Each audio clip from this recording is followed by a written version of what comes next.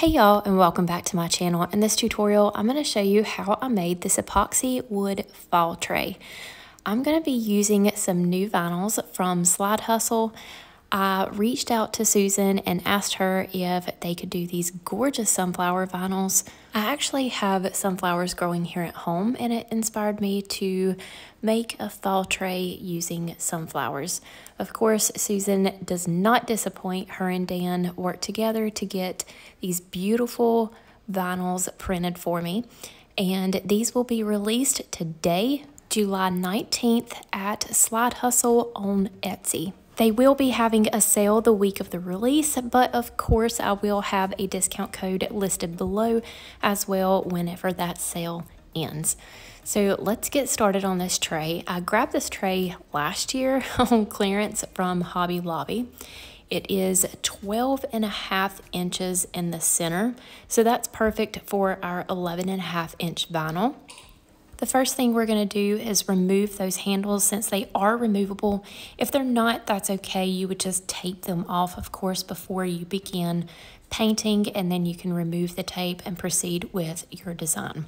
So I'm going to go ahead and cover those holes up so our epoxy does not go through. I'm just using a couple squares of permanent vinyl. And then we're going to fill in all of those grooves with UV resin from PDB Creative Studio.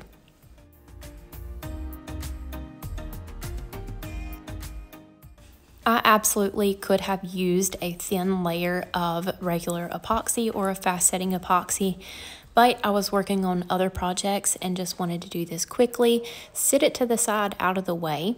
So I added on my UV resin in those grooves, smoothed it out, and then just did a little dollop on top of those vinyl pieces to make sure that they're not going to move once I apply my paint and glitter.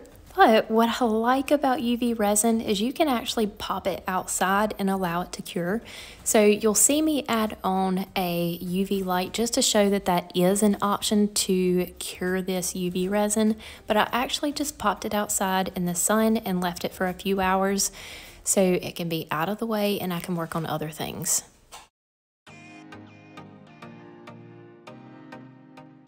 Once that resin was cured, I went over with 80 grit sandpaper just to smooth everything out and make sure that it was level.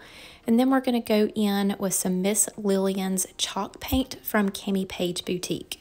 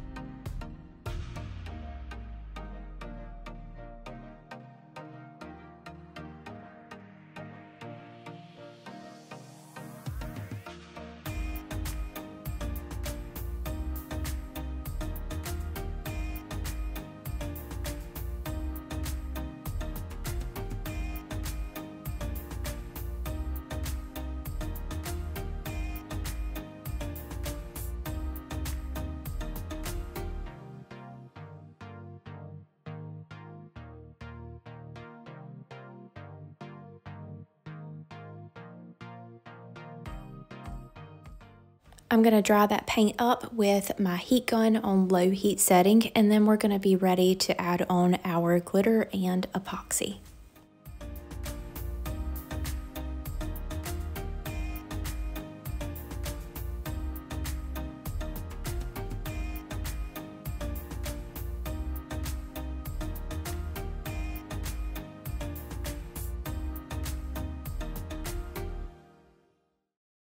I usually don't mix glitters, but I grabbed a color that matched all the colors in our sunflowers. So we're going to use Nightwing, Marigold, and Sassy Lassie. Just do an even amount of all three of these, mix them together, and it pulled all of those beautiful colors from our vinyls into our glitter that we'll be placing around the edges.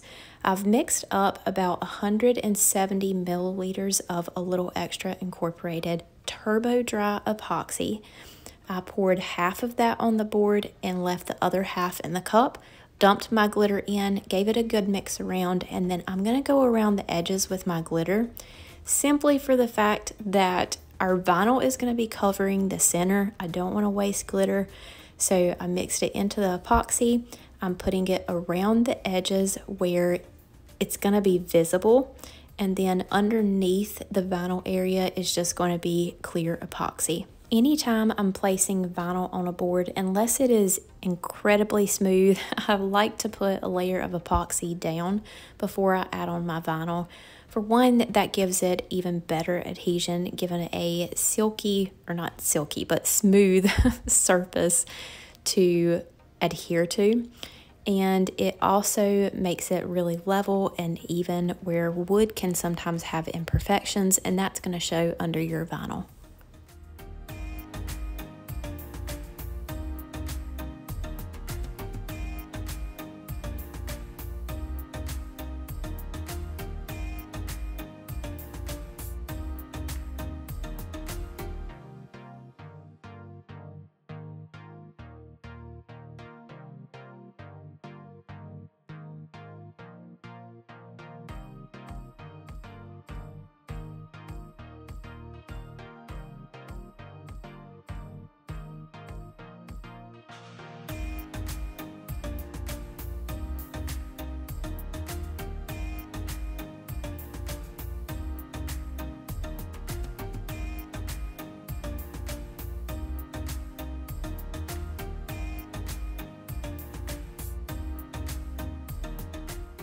Once I have smoothed all of my epoxy out, I'm going to go in with my torch and pop all of those micro bubbles and set this to the side for a few hours so it can cure.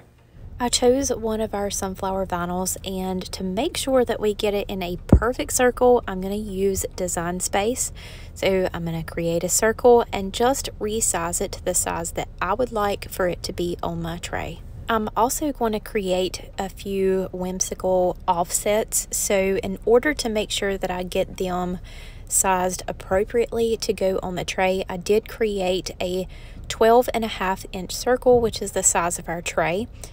Sent that to the back, and then I created an additional circle so that can cut our vinyl. I sized that at 11 inches. Once I changed the color so I could see it a little better, I duplicated that, moved one over so we can use that, of course, to cut our vinyl, and the other we're going to create our offsets with. So to do our offset, I resized that circle just a hair smaller than our vinyl is going to be. This is going to allow our main circle, or our main offset, to overlap the edge of our vinyl just enough to cover that edge up. I created a 0.035 offset, highlighted both the circle and the offset, and selected slice. This created our original offset. Then I'm going to duplicate this a couple of times and just move them in areas around that original circle to make this a little whimsical.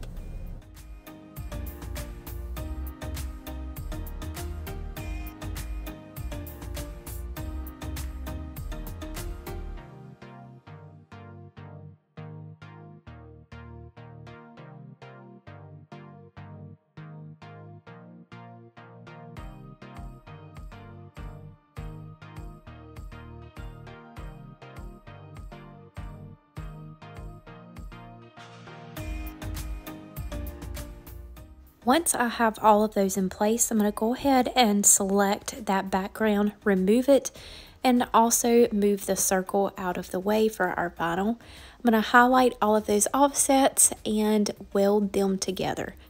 I'm using the rose gold textured metallic vinyl from TECKWRAPCRAFT For our offsets, I'm going to weed those out as well as our circle, and then we will layer these together before placing them on the board so we can make sure that everything is lined up correctly.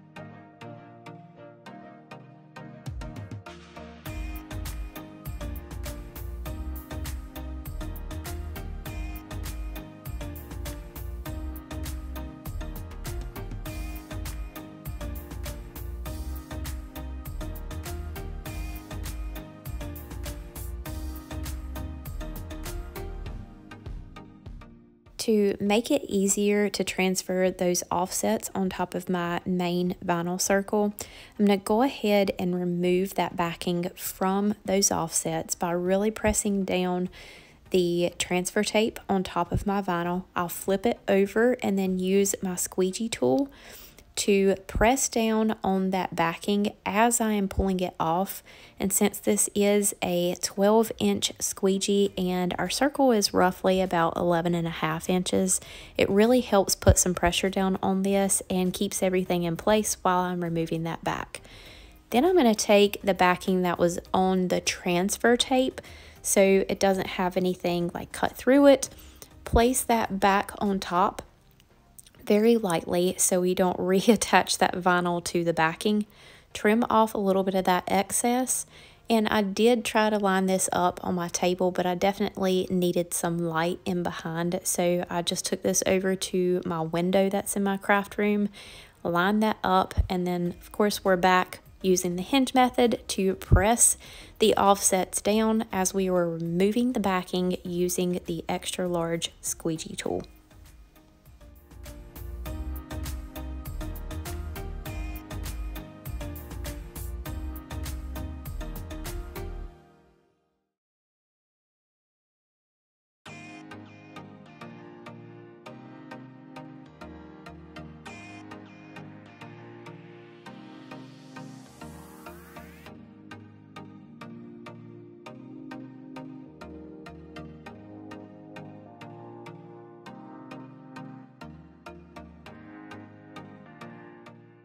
I trimmed up all of that excess vinyl, and then I'm going to cut a little piece of that backing off so I can line it up in the center of my board.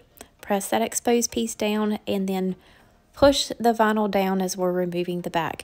Now, my squeegee would not fit, and it was really stressing me out because I am 100% dependent on that to get my vinyl flat, bubble-free, and no creases in it, and it would not work until I got about to the center point.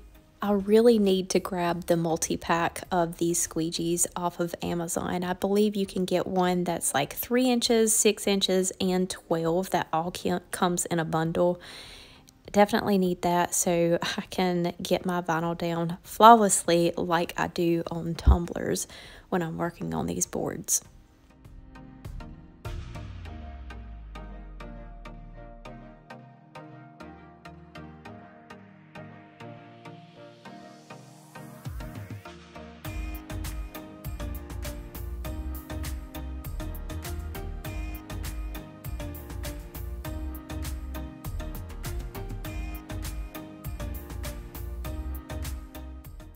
So I did, like I said, end up with some bubbles. You can very clearly see those in there. I just took my vinyl weeding tool, which has a needle tip on the end, popped those bubbles and pressed them down really well with my finger.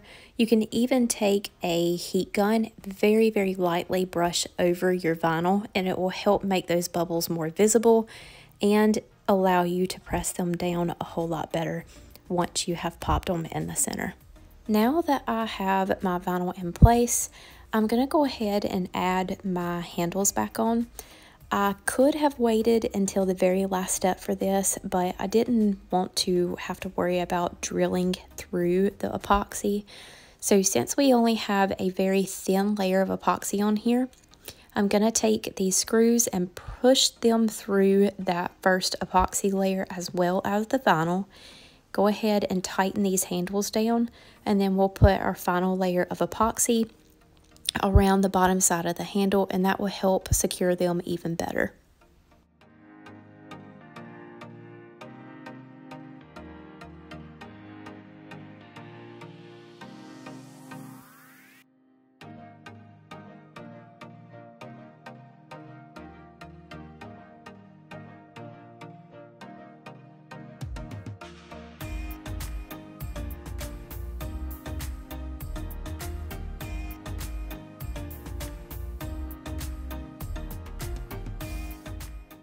I'm going to mix about 140 milliliters of a little extra incorporated turbo dry epoxy so that we can add our final layer to this tray.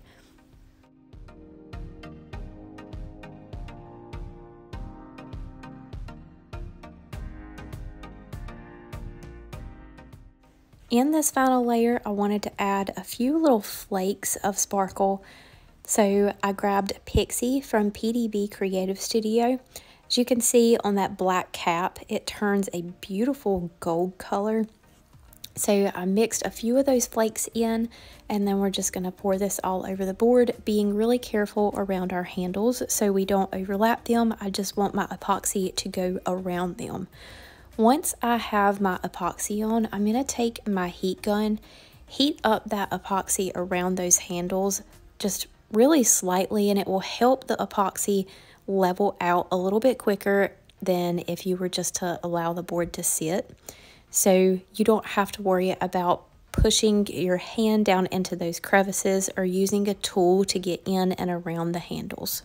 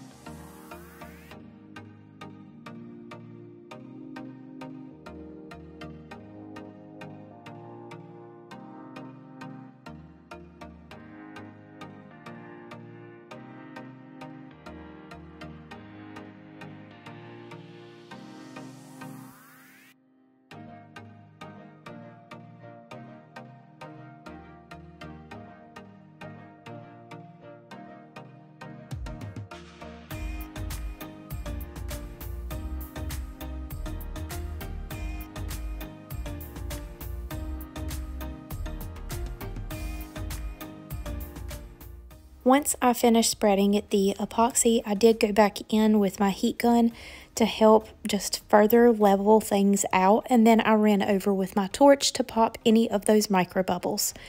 I took a box large enough to go over the top of this to cover it up while it cured to avoid any dust particles getting on top of my board.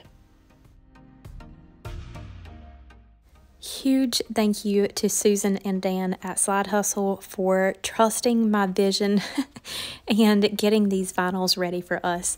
It turned out absolutely beautiful, probably even better than I had in my head. And again, these vinyls have been released at Slide Hustle on Etsy. All you have to do is type in Brittany Barnes in the search on the Slide Hustle shop page, and all of these sunflower patterns will pop up for you. If you have any questions, feel free to drop them in the comments below and I'll answer them as quickly as possible. All materials I have used will be listed in the description with some coupon codes for you. That is all for today. Thank you all so much, and we'll see you next time.